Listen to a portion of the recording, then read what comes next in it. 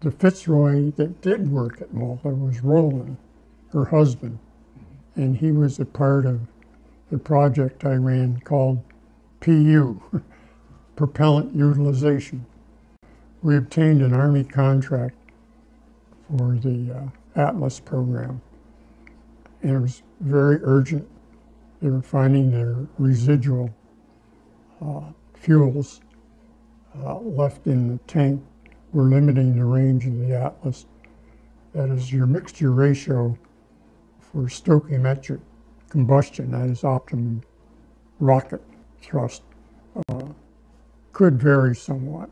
And you're liable to end up with oxidizer that you're carrying and have been carrying that penalizing your range or fuel. So you want the propellant to be utilized at the right ratio, essentially all the time, so that when one went empty, the other one did. Well, that was the project that I had with the Air Force, as I say. Roland Fitzroy is a remarkable fellow. He's a Union graduate. He was assigned to sensor. The way we solved the problem of propellant utilization was to put neutrally buoyant particles, bunches of them, accurately counted, and distribute them in the liquid oxygen or the fuel and the fuel tank. And then their random distribution gave us a basis of calculating how fast they're going out or when it's slowing up. The ratio is changing. So you shot these particles through something where you would count them as they flash by.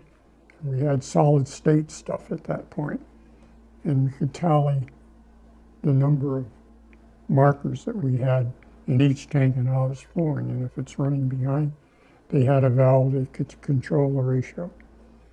It's fairly simple to understand, but difficult in making. The particles we came up with to be neutrally buoyant, we tagged with fluorescent dyes so that when we hit them with UV light, they would blink. Now all we got to do is collect and count them. And we could do that with the UV focused on the throat of a little venturi where the particles came through as a sample of the fuel flow or oxidizer. Roland was responsible for the counter of the oxygen and fuel, so that when the particle went through and flashed, it would get counted.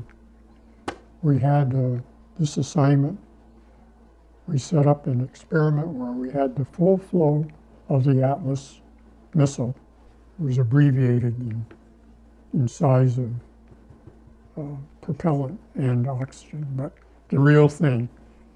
And it came down to an acceptance test where we had to show that the system would operate and empty these two tanks simultaneously, which we did.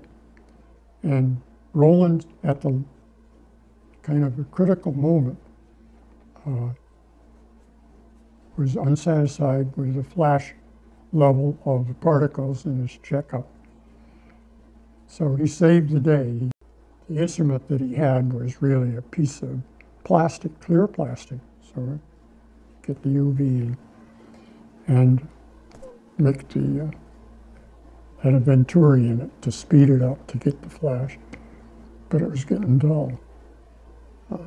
So the morning of the final test, Roland went out and bought a 25-cent tube of Colgate toothpaste, and he shinied up the venturi, which was the plastic optics, and that worked.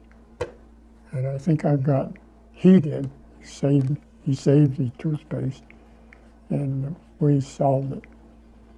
But he had a career with General Groves in the AEC in big boy bomb days, very secret, classified.